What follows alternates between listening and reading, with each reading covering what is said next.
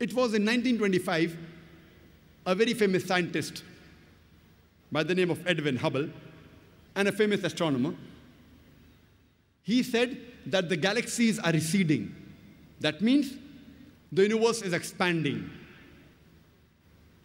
The Quran mentioned 1400 years ago in Surah Dhariyat, chapter number 51, verse number 47, that we have created the vastness of space.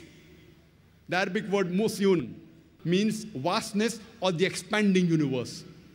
The Quran mentions 1400 years ago that the universe is expanding, which we have come to know recently, 80 years back, 90 years back.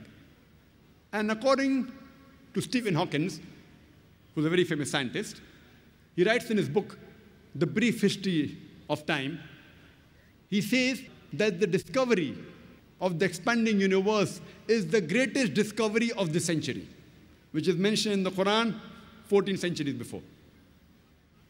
There may be skeptics or some non-Muslims who will say it is nothing great that the Quran speaks about astronomy, since the Arabs were very well advanced in the field of astronomy. I do agree with them that the Arabs were advanced in the field of astronomy.